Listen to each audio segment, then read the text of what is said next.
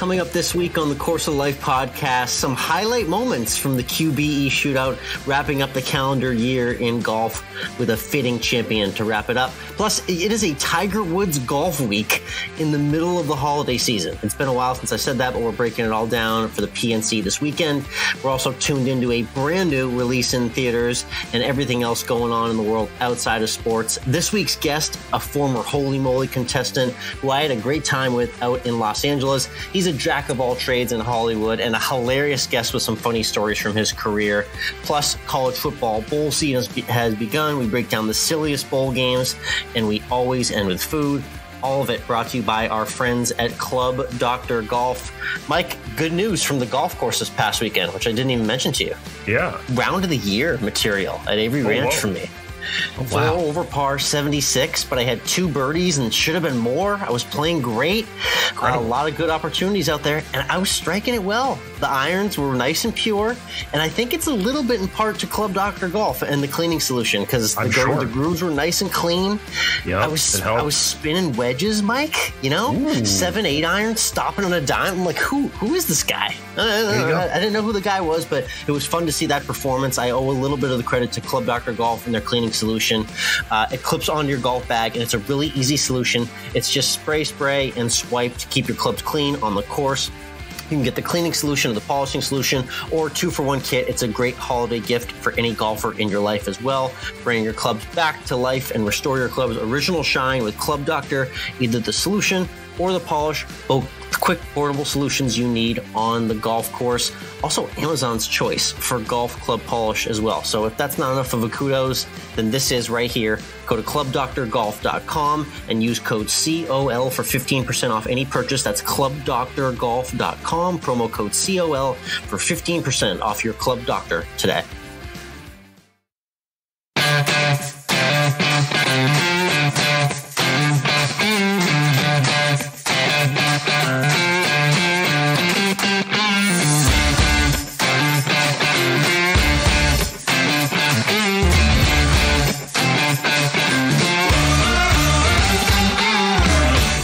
Interwebs, and welcome to Course of Life, part of the Morning Read Podcast Network. We are proud to be presented by our friends at Desert Fox Golf and Toasty Snacks and Club Dr. Golf. I'm Michael, he's Alex. And Alex, it was another week of Tiger Woods and whatnot going on. We'll get to that in a moment. But first, let's talk about the QBE Shootout in Naples, Florida. 2-man teams, or it's really 2-person teams, because it wasn't all men playing in the tournament. Yeah, but it was there too. Our favorite golfer, my favorite golfer on tour, who needs to be winning more, and I'm going to ask it again in a little bit. Well, the question I always ask every week, but Kevin Na walking in putts and gets the win with Jason Kokrak. Here's the question, Kevin Na, is this his year? Is he going to win a major? Right? I know. It's time. And then this is where I tell you, yeah, man, he's going to go off at 100 or 150 to 1, and I'm putting $1 on him every time. Exactly. I don't know if it's coming at Augusta, but maybe one of the other 3 later this year. We'll keep him in the back pocket just like we always do. But a very fitting end for the last formal tournament with all the pros in action at the QBE Shootout. 2-person teams. It was a small field. Fun action in Naples, though. Birdies galore. And yeah, Kevin Na walking in putts, a tale as old as time. For those who don't know Kevin Na to this point, he is world famous because the moment he hits a putt, he just has that unbelievable intuition sometimes to know exactly the moment when a putt's going in. And he will almost beat the golf ball to the hole, Mike. And he did it a couple times on Sunday. And he was a crucial part to the victory for the Na Kokrak team getting the win. It was always impressive to see because, I wish I had that confidence in my putting the way he does. Yeah, there's nothing like hitting the putt as your putter is in your backswing. That ball's going to go in. It is that kind of confidence that makes Kevin Na it's cocky as hell, but it's just so great to see. And he has a good time doing it. And I think he's very aware of it. But Kevin Na and Kokrak played great, birding 12 of their last 13 Sunday. They were out off 3 shots because, of course, we had Mark Leishman and Jason Day leading all week, and this looked like it was their tournament until it got to Sunday, and they just could not do it. Them and the Billy Horschel Sam Burns team, who I mentioned on last week's episode, they were flirting with the lead at the end too. But clutch birdies when they needed it. Kokrak hit like a 5 or 6 footer, just absolute balls when he needed a clutch putt to seal the W. And the interesting thing I saw, Kevin Na, kind of behind the scenes, had been going through a little bit of stuff in his personal life. He had unfortunately had a loss of a couple of friends in his life, and he got very emotional after the win. It's funny, you see these guys get to the top and win a tournament and they have an amazing week, and they're reflecting on a lot of people who may not be around to see that victory. And Na got surprisingly emotional, for this being a kind of December silly season event, but it meant a lot to him, that performance in that moment. So it was a cool moment to see, to kind of put a little bit of a bow on the 2021 golf calendar. It was indeed. But wait, there's more. There is. It's unbelievable. Like I said, I'm usually quite literally wrapping the presents, and I'm done thinking about the golf, but we're heading like straight into Christmas week with Tiger Woods action. Like, what planet are we on? It's crazy. It's going to be the PNC Championship. We said it last week. We kind of called it without calling it. We thought Tiger was going to play this week. And of course, he is. He's going to play. He's going to have a cart. Really, it doesn't matter. Charlie's going to be the one doing everything on the course. And, we'll see what happens there. Do we think that this is going to be the Thomases repeating again? I don't know. Really, this tournament is always a toss-up. You never know what's going to happen here. It is, actually. And yeah, like for people who are wondering, you might think if you don't watch a lot of golf, oh, well, Tiger Woods and his son obviously win the Father Son Championship. No, they didn't. They finished in 7th last year. Yep. So it's a little tricky. Remember when you get, Justin Thomas and his dad, who's a scratch golfer in his own right, on a 2-man team, like they can make a lot of birdies too. So these father-son tournaments are pretty competitive with the fields that are out there. So Charlie's definitely probably hitting longer than the last time we saw him play a year ago. I know he's won more junior tournaments this year, and Tiger was watching him do some of those. The moral of the story is Tiger Woods is probably not going to have to hit driver on, I'd say, half the holes he normally would. He'll just pick the tee up and won't even tee off half the time, and the other time he'll give it a go. But I think we're going to see like 70% of Tiger Woods back in action. Like this is a true, father-son hit and giggle event.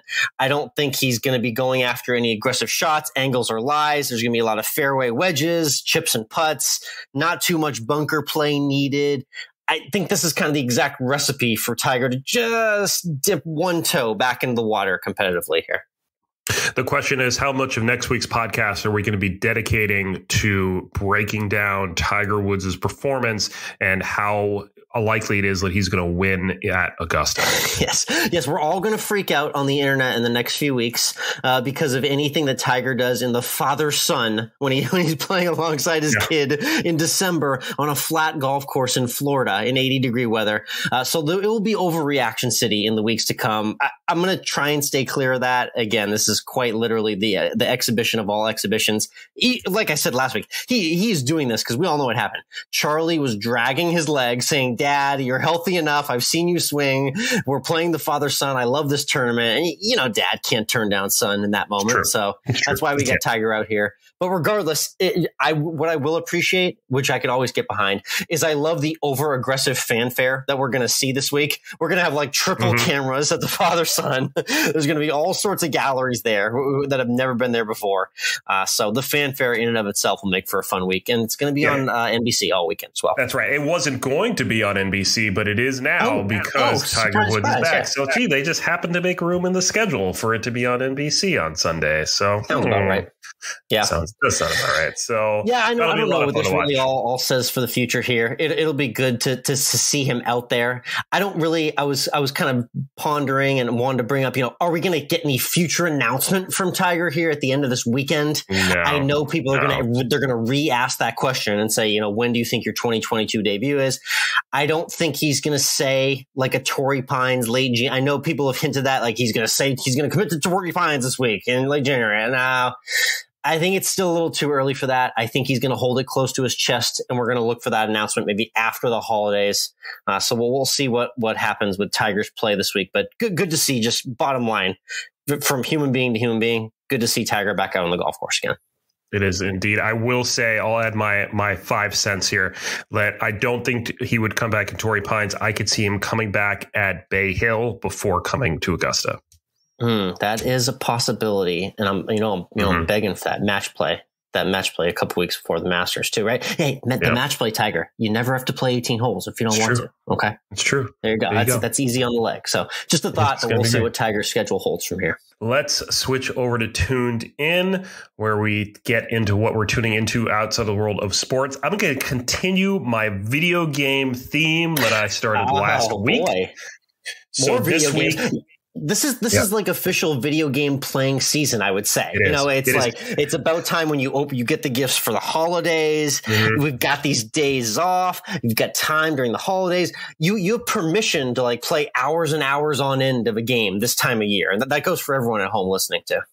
It's really true. And also my wife's semester is ended, so she's done teaching and grading, so she needs something to do. So she is playing Super Mario Party Superstar and just reminiscing on all the hours that she spent as a child playing Super Mario Party.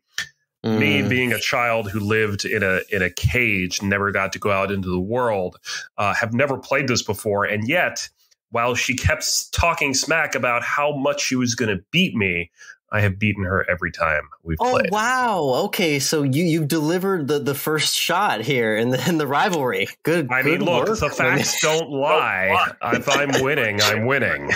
I'm checking back on the record in a few weeks to see if that changed. You know, your wife's like practicing in the middle of the night now. It's weird because I beat her very easily. I hate to say it when we play Mario Kart.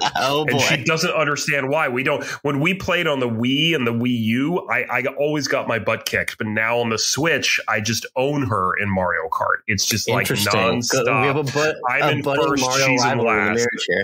Yeah, it's pretty horrible considering that I've only been playing video games since like college. So I'm Mario through and through. Was banging out Mario Golf and Super Smash Brothers back in the day. I went to Mario Kart and Party. I've gone through the whole gamut on those games.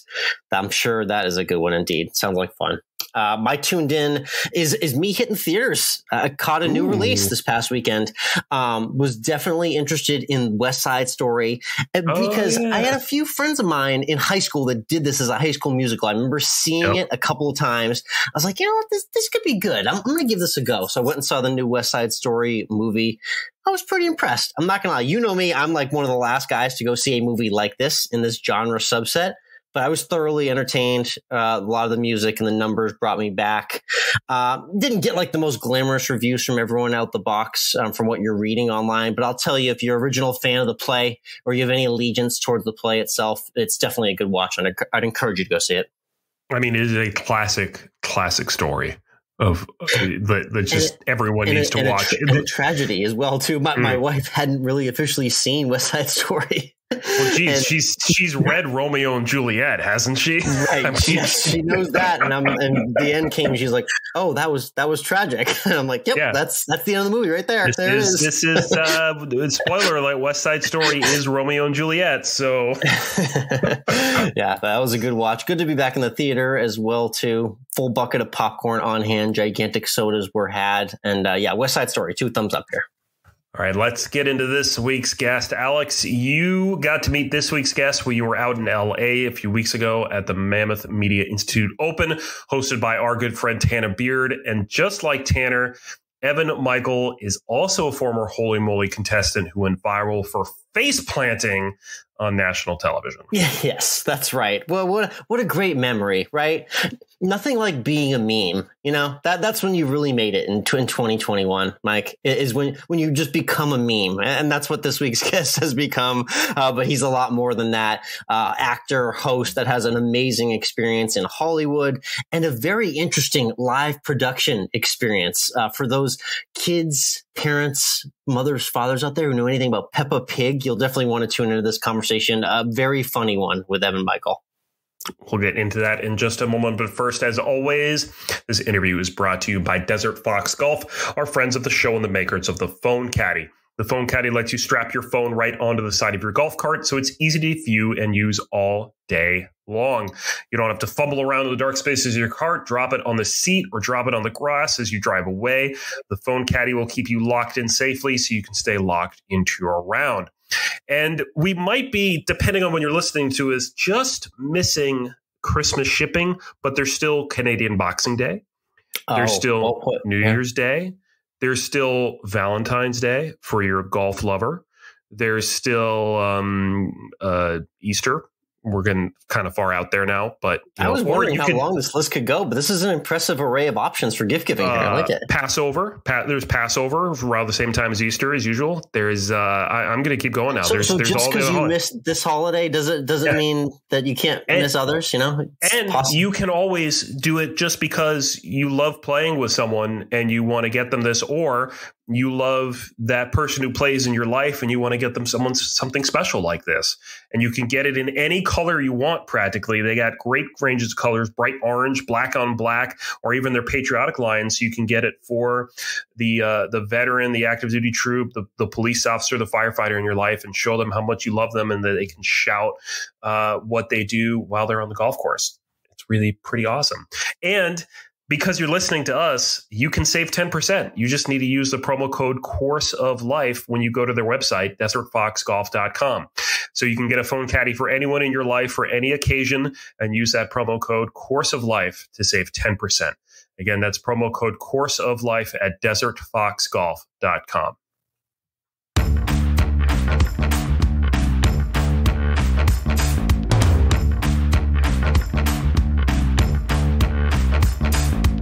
Next up on the tee out in sunny California, he is an Emmy winner in his own right, covered lots of corners in the entertainment industry, including an appearance on my favorite guilty pleasure, Holey Moley.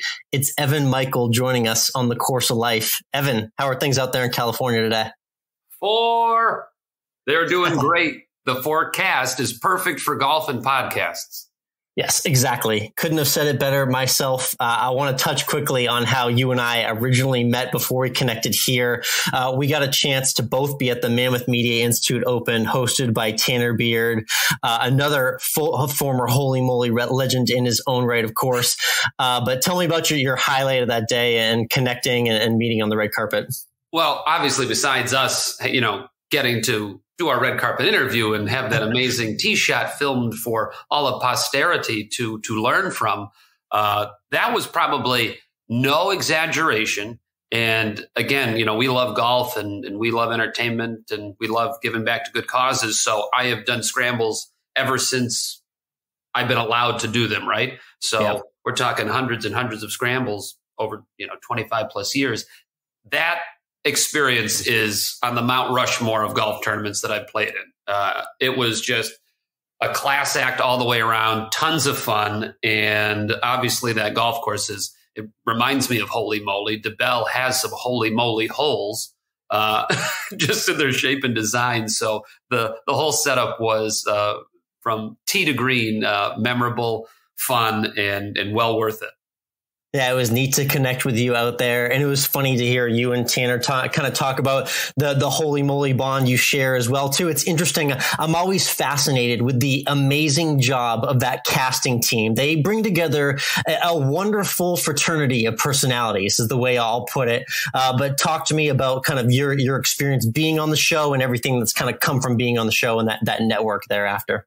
Yeah, no, thanks for asking. And it was great to basically have like a Holey Moley reunion at the Mammoth event. That was really special for me too. So I saw a listing years ago, right, for a golf show that was going to be like Wipeout meets Putt Putt.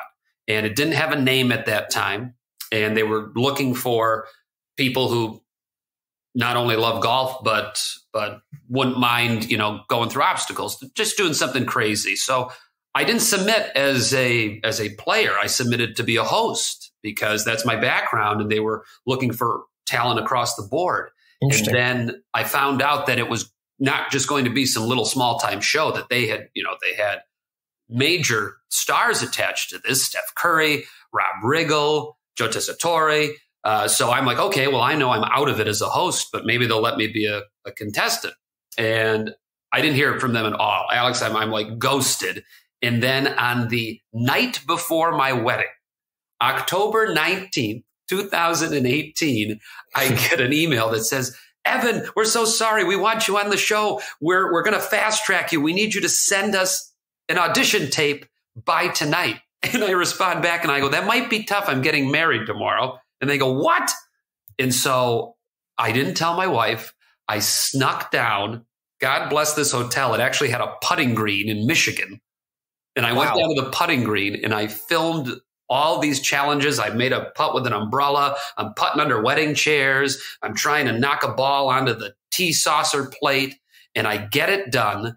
And I send it in. And then I make it to the rehearsal dinner. And then they booked me as soon as I got back from my honeymoon. I love that. I think the putting green in Michigan might be the biggest surprise in that entire story. So shout out to you for putting the video together as fast as you did. Right. Like that's probably one of my proudest accomplishments. If I'm joking about, the entertainment industry and self-tapes, is getting something together the day before my wedding and still having it work. One thing I really do appreciate, which we got to talk about when you met, is obviously there was the slip and putt viral moment that happened on your appearance on the episode, but you took it very well the entire time. Tell me where that gets recirculated, the most random times you've had that brought up since your appearance on the show. Right. Yeah. So I get on the show. I don't know what holes I'm going to be playing. I don't know who I'm going to be playing against, but I'm just absolutely in awe at truly the scale of this thing. And I don't care win or lose, just being there for me. I'm tickled pink. I'm on a cloud that is way above 9, probably for golf, a cloud 18. And then I see that I'm doing this slip and putt hole. And I go, oh no, I'm already a klutz. I don't need anything extra on an uphill incline to slip on. I will just fall naturally. But then they're hosing this thing down. And I see it and I go, well, if I'm going to fall, I just got to own it and have fun with it. I didn't think I would fall literally on my face. That's not even, people say, oh, you fell on your face. That's the expression. No, I literally did. Face first. Face first. Butt in the air. It becomes a meme that I still get texted at. Anytime somebody is watching a Boston sports game, all my friends en masse, somebody gets tackled or hit or gets dropped, I get a text message and it's just that GIF going around. Savage.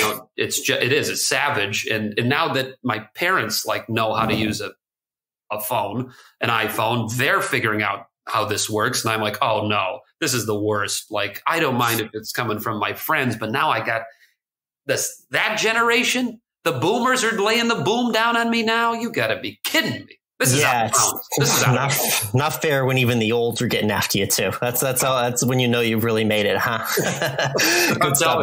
That was a phenomenal moment indeed. I'll now give you a moment though, however, to wax poetic on your actual golf game. I know you just discussed before we hopped on. It's been unfortunately a few weeks since you've gotten out there. You love to play as much as you can. I got the pleasure of seeing your first tee shot, which was pretty well in your own right. How's the game right now, and what are you enjoying most about being out on the course? Yeah, thanks for asking. I'm trying to get back. I don't know if I'll ever be scratch again. I was a pretty solid golfer in high school and in college. I played in high school. I didn't play in college. Then I played in grad school, which was weird but fun at the same time. And I won a couple of tournaments. I had a couple of fun trophies my way, some scholarship money, but I was never at an elite level, but a good level, right? Which is a great level to be at. And then I didn't play for like a decade. And I got back out on the course out here in California, and I was shooting in the mid 80s, and I felt like, oh my goodness, is this going to be, what it's like? Am I ever going to be able to get back to my glory days? And I'm working my way back. I went from 12 handicap, got it down to 9, and now I'm hovering around a 6 or a 7, going back and forth. And it just feels good to, even if I'm only playing once a month, to get out there and if I need to go low. And as you know, right, it just depends on who you're playing with. If I'm playing with a bunch of fun guys who are not caring, I'll shoot 85 and whatever. But if I'm playing competitive and you got stakes on the line, I might want to go 74, 75 and kind of shut people up.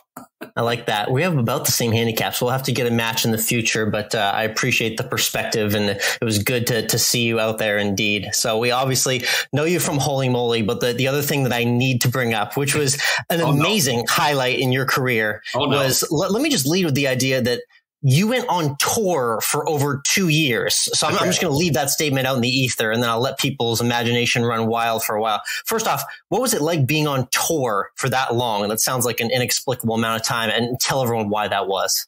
Yeah. So when people would hear that, like, oh, Evan, you were on tour. One half of the camp would thank me for my service. And then I would have to awkwardly say, oh, I'm not on that type of tour. Right. Yes. Correct. But I'm with you. Let's thank our service members. You know, I'm with you on that one. So I explain I'm not on that type of tour. And then they go, oh, are you like an athlete? Like, you know, I know you're a golfer. Did you play at some level of that tour? And I'm like, nope, not that one either.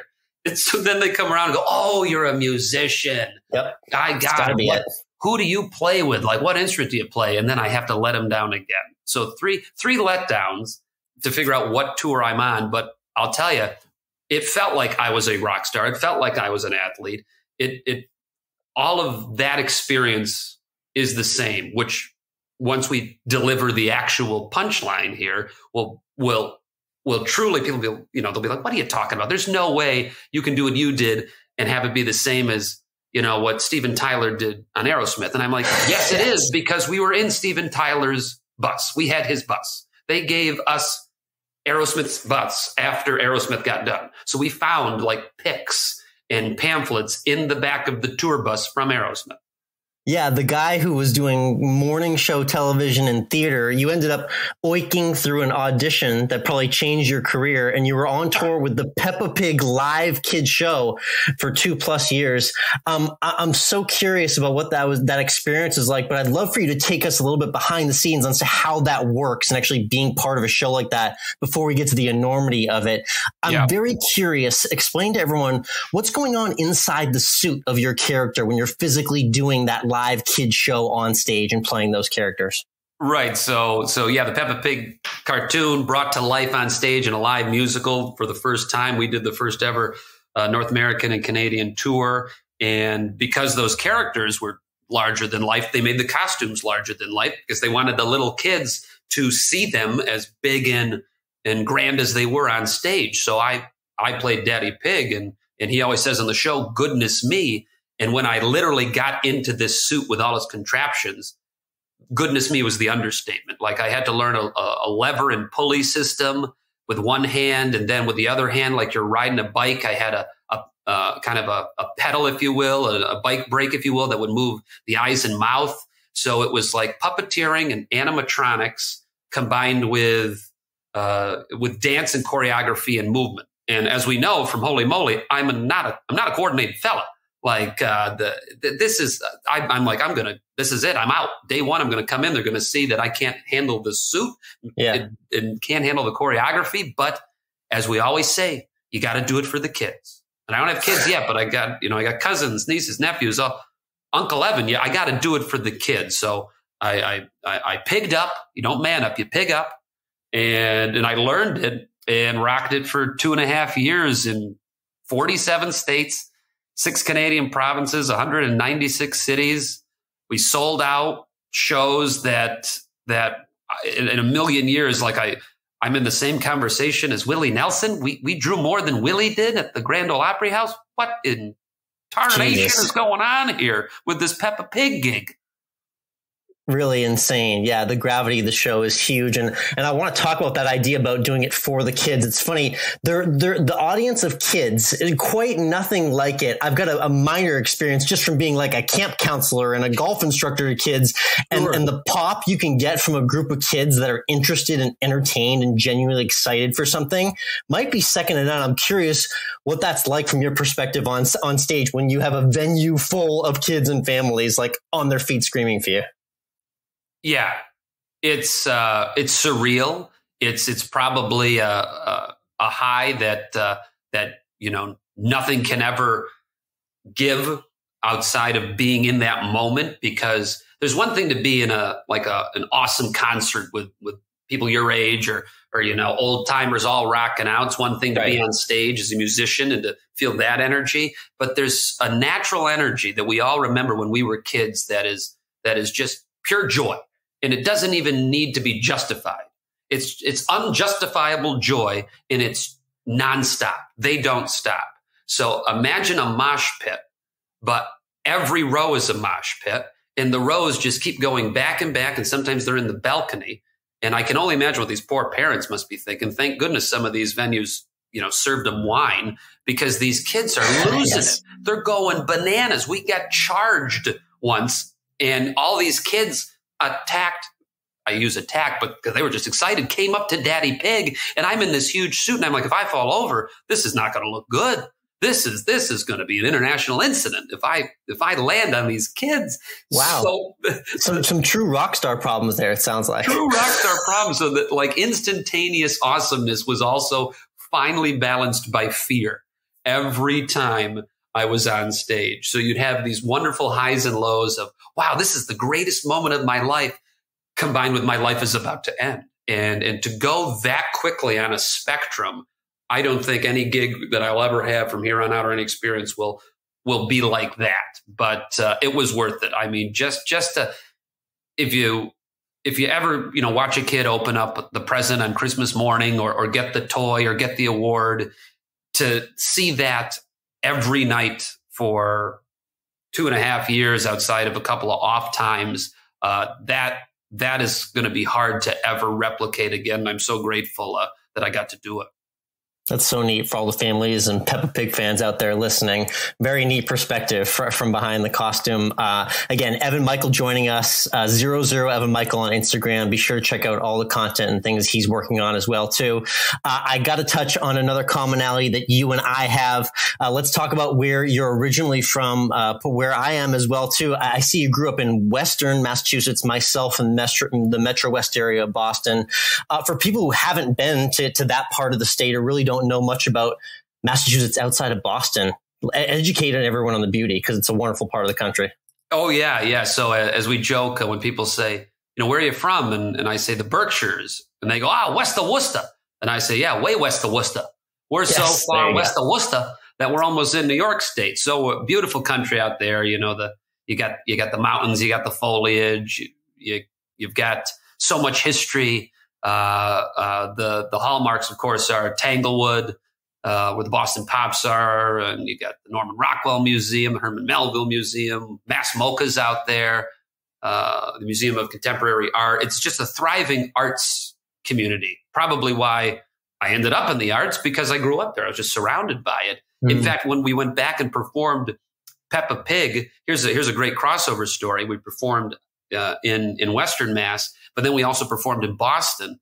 And I think a couple of the athletes' kids, based on the social media posts I saw, were not only at the concert, but I think I took pictures with them, because I remember seeing, like, wait, is that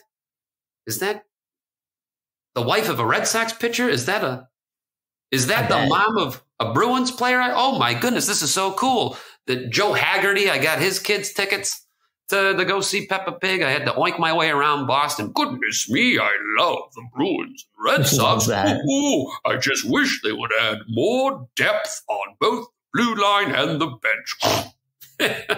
Oh my God, that's so great, and that's coming from the heart too, because thankfully the Western Massachusetts upraising, New York didn't grab you from a sports fan perspective. You and I are on an island, because I live in Texas, you're out in California, but you rep Boston sports heavy, and that shows through on the Instagram. I'm curious, everyone's kind of got their ranking of Boston sports teams and who they like the most. How do you rank them in terms of fandom for yourself? Yeah, I'm probably.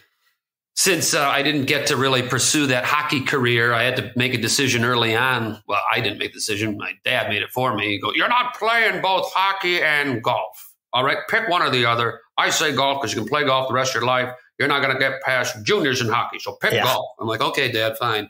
So I just became such a fan of hockey since I couldn't play it anymore. So I would go Bruins, Red Sox, Pats, Celtics. But that's more like a 1A.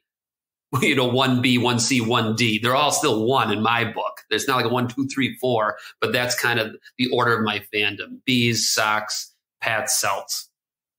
Definitely. I love that. I'm definitely a Pats first guy. I'll be heading to a Celtics game when I visit my family in a couple of weeks. I'm looking forward to that. I'm curious, how pissed is the rest of the NFL that we found ourselves Mac Jones, huh? There's a part of me, maybe this is the masochistic Massachusetts man, that I so want to see Mac Jones go against Brady, and I so want to see him get decimated. And I don't know if that'll ever happen, but that's, I was devastated when Brady left, and I was actually quite ticked off when Tampa won. I don't know. Maybe I should have been happy. I wasn't. But I'm very excited about the Mac Attack era. I love that. I love the fact that we are within a span of COVID-induced year, not only competitive again, but might win the division and might make a solid run in the playoffs. Yeah, you're speaking that language that we all do back in Boston. It's, not even playoff time. And it's, we want Brady in the Super Bowl. We want him now, too. It's crazy to just project that far ahead, but that's like what I'm hoping and rooting for. Awesome. Good stuff. Hey, Evan, when I met you there, I got to ask and shout out our friend of the show, Desert Fox, who makes the phone caddy. I handed you one of their lovely phone caddies, which we use every round of the course. I want to just get your thoughts on that product quickly, because I know you're going to use it out on the course. But this could be potentially a holiday gift idea, I think, for your network. They might take to it, the golfers they are. Oh, not only take to it, I've already got one for my dad to gift to him because, at the end of the day, how absolutely ridiculous is it to be wondering where your phone is, banging around, jostling around in the golf cart? Sometimes, they got the ones above your head and you forget you put it up there. And then you get back to your car and you're like, what in tarnation? What's going on? I love all the apps, right, that you got now that you can use on your phone to track your yardage, see the scope of the hole, and to basically clip that baby right in the cart like it's a part of it. And just as you drive and then as you play, just have it right there. So you can use your apps and have it be convenient, have it be at eye level and eyesight. And then you don't have to touch it or worry about it. Like, come on, that's a game changer. Yeah, that phone spot in the top of the golf cart, and I know what you're thinking of, that is just an absolutely preposterous spot. I can't believe that golf carts ever designed that. But fortunately, we got the phone caddy to take care of that problem. Hey, Evan, let's wrap our interview with our favorite question we love to ask our guests here on the Course of Life. It's the 19th hole question. Ooh. You and I spent some time in the 19th hole recently, but I got to know, what is your go-to meal and drink order of choice when you get in after a long day on the course? Great question. So if I play a morning round and I get done, I want the Angry Arnie or the John Daly as soon as I get done. But if I play like a late afternoon round and I get done before sunset, I want a nice glass of red wine. And if I'm doing the John Daly, I pair it with the club sandwich. I think that's just a wonderful classic combo at the club, the Daly and the Angry Arnie with the club sandwich. And then if it's late at night, I will go with the glass of wine. And depending on what they got on the menu, I'm either going to filet or I'm going chicken parm. Love that. Good variety. And the first time I've gotten multiple answers based on the time of finish, too. Oh, this is exquisite answer there. Alex, it's not just the course of life for the golf course. It's the course of life for my dining course as well. These are big decisions. They can't be made lightly, and they must be made in relation to the day. I like to take advantage of it. Evan, we'll get you on our food podcast next time around, and we'll go down a whole other avenue there. But it was great having you here on Course of Life. Again, looking forward to following all your content. 00 Evan Michael on Instagram. Thank you for being on, and we'll see you soon. Thanks, my friend. Had an ace of a time.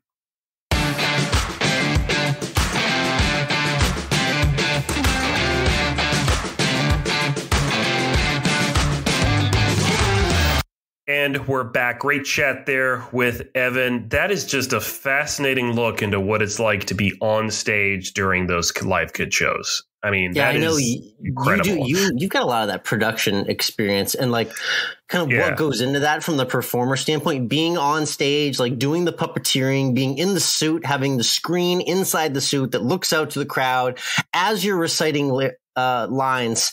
A lot going on there. Not your average acting gig, I would say, being on tour for 2 years with something like that. 2 years. That's just crazy. That's quite the tour. Incredible. Yeah. Really like you said, not the most illustrious tour. People are like, oh, you were on tour with what band? Well, let me get into the story. That was really cool to have Evan recount all that. Definitely looking forward to catching up with him again. And maybe we'll hit the links sometime when we visit LA, or maybe when he comes out to Austin as well too. So good having Evan on the show. And if you like that interview plus everything else we do here on this podcast, leave us a rating. 5 stars is ideal, but if you think we're only worthy of 4, that's okay. If you think 3, if we think we're only average, then okay, I'm okay with that. If you want to put just 2 more ratings at this point, I don't even care how many stars there are. I mean, just give me a star. I just want a star. I just like when I'm playing Mario Party, all I want is a star. That's You're all like I that want. kid, that second grade kid in the class, just trying to be a goody two shoes. I just want a star, teacher. Listen, we're millennials. We just need constant affirmation that we're doing the right thing. That's right. Very well put. Very well put. Like let's go ahead and talk about some college football. It's my favorite time of year. It's silly bowl game season. We're going to get the Bahama Bowl, the MTSU Toledo Bowl. No, sorry, that's who's playing. Let me say that whole thing again. Yeah, the Bahamas Bowl featuring Middle Tennessee State and Toledo. And really what I note about this silly bowl game is this is always the best ticket for like a 6-6 college football team, because you get to play one of the first bowl games. You still get to spend the holidays with your family, and you get a trip to paradise. So like these two schools hit the lottery. So I'm just shouting out Middle Tennessee State and Toledo. I think if you're going to have like a dismally average college football season, you want it to end at the Bahamas Bowl. That's like pretty much the best way you can possibly end an average year. I don't know. I feel like I'd rather be at the Jimmy Kimmel LA Bowl. Yes, this was the other one that had to go mentioned as well. It's Utah State and Oregon State. So, Mike, it is the Jimmy Kimmel LA Bowl. It's on ABC. I think there's some brand synergy going on here. I believe it's at the Rose Bowl. It makes a lot of sense from that standpoint. But when did celebrities start getting their own bowl games, Mike? Is this a harbinger of something in the future here? Are we going to see this a lot more? Or is this a trendsetter, or is this a one and done? The next thing you know, we're going to get the Tom Holland and Zidane Spider-Man movie bowl, or the Samuel L. Jackson. I'm sick and tired of these snakes on a plane bowl. I don't know. You're thinking, a lot of movies. Definitely there'll be a Marvel movie that eats this theme up. I'm surprised there actually isn't a Marvel Bowl yet. I mean, there should be very soon. Captain America Bowl. Comic-Con Bowl could be coming very soon. Oh boy. There's a lot of possibilities there. So yes, the age of the celebrity-sponsored bowl game has officially begun. But yes, absolutely a million college football games heading your way starting this Friday. I'm at Course of Life 1 on Twitter. If you are crazy enough, like me, to bet every single one, guess who's nuts? This guy. Right here. You want to join the party? Follow at Twitter, Course of Life 1 for all the picks. You know what? I think that we also need to do the Lisa Simpson method for all these bets. So which team would win based on a mascot fight between the two of them? If you put yes, that's right. I love that. That's what I want. So it's off the top of my head. We got Beavers against Aggies, Utah State. I don't really know what an Aggie is. So I'm going to take the Beavers. A million Beavers against any human being. I feel like an Aggie's got to be a cow of some kind, right? Yeah, I'll take the Beavers in a long-term fight. They'll teach you to death, There's only one other creature that destroys their environment as much as humans, and that's beavers. So all right, wow. So I love Oregon State in the Jimmy Kimmel LA Bowl. That's my deductive reasoning right there. So follow on Twitter for the rest of those picks all bowl season. Let's hashtag always end with food. Yes, brought to you by Tosi Snacks, makers of the Tosi Bites. Head to tosi.com/COL. Promo code COL20 for 20% off your Tosi Bites today. It's holiday season. I'm heading back to visit the family. First Christmas there in 3 years since I've been up to Boston, New England area. So definitely food plans surrounding Italian and seafood in the Boston area. And like I'd mentioned in past weeks, I am going to get back down to our alma mater, Mike, Quinnipiac University. It's been over a decade, far too long, but I'm going to get myself and my wife to Connecticut. And I think we're going to do a little bit of a roaming food tour as I touch base with our college years of the past. Yeah, I don't think eating your way through Hamden, Connecticut and New Haven, Connecticut is something a lot of people do. But I'm glad to see written about that specifically. No, but you could do that. You could write a guidebook on that. The hashtag always end with food guidebook to Hamden and New Haven, Connecticut eateries. I mean, that could be kind of interesting. So it's Ray and Mike's Deli. We already discussed that a few weeks ago. Yep. That's our go-to breakfast sandwich spot right down the street. And then I think I'm going to go New Haven to unofficial, maybe pizza capital of the United States. I feel like since you and I were in college 10, 15 years ago, the New Haven pizza buzz has really hit a feverish pitch in the last decade. The hype is real down there. So I'm definitely going to try something. You got to go to Pepe's. You got to go to Pepe's. I think so. Nothing else. You got to go to Pepe's. And then the Michael Russell pre-show suggestion, Louis' Lunch. Yep. Tell everyone about Louis' lunch so people don't understand what's going on at Louis' lunch. It's the home of the hamburger. They make their hamburgers on this like weird vertical toaster thing. So the burger is actually vertical and gets heated from both sides, like it's getting broiled or something. And then it's served on white bread toast with like a slice of onion. I think it's raw. And that's it. No ketchup. Don't ask for ketchup, from what I understand. Don't you do it. So this sounds like the soup Nazi of burgers, basically. I'd be scared to even walk in there and hand the money to the guy correctly. Yeah. Listen, if you really need to put it over on him, then you better buy his old armoire and hope the recipes are in there. So well placed reference.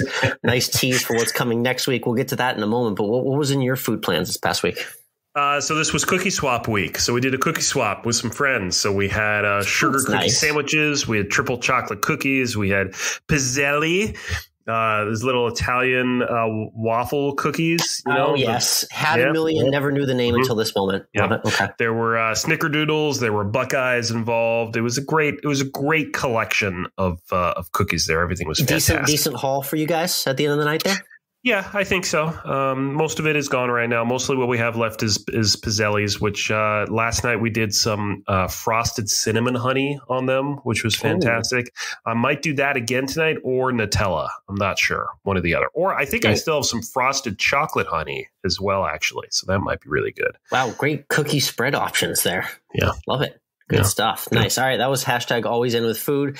Like I said, we're full on into the holiday season, but that does not mean that the content stops. No, the episodes, they keep on going every week right into the new year. So next couple eps, little content plug upcoming. Get tuned in. Get ready. Next week, it's coming. It is the 4th annual. Would you believe it, Mike? The 4th annual airing of grievances and the Festivus episode. Always a great one. I'm I got a lot of problem with you people. Got a lot of problems. There was a lot to have problems with this year. There was a lot. I've started taking a couple notes of things that upset me, and it could be a little bit of a longer episode this year. So tune in for that. And then before we do get into the new year, we will have a holiday week episode in between Christmas and New Year's where we recap everything that went on in the world of golf in 2021, our favorite stories, and what to look forward to next year as well. So there's a lot of content coming this holiday season. But first and foremost, we thank you for tuning in this week, and we'll see you all next week.